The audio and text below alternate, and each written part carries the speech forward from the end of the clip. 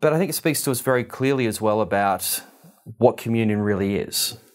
Well, even when Paul talks about the way that we prophesy, the way that we speak, the way that we hold public office, the way that we have some sort of authority in the way that we do things, there needs to be some thought to the people that we're ministering to.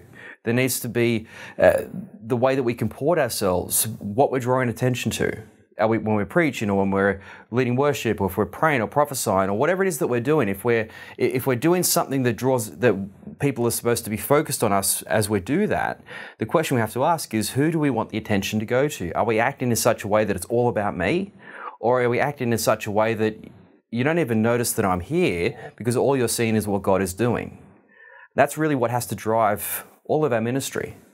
But then when we sit down for communion as well, it doesn't matter where we stand in any of the social order outside of that church setting. When we come into in those four walls of that church, or when we come over a meal as brothers and sisters, we see each other as equals. We see each other as of equal worth, of equal value, because that's exactly how Christ sees us.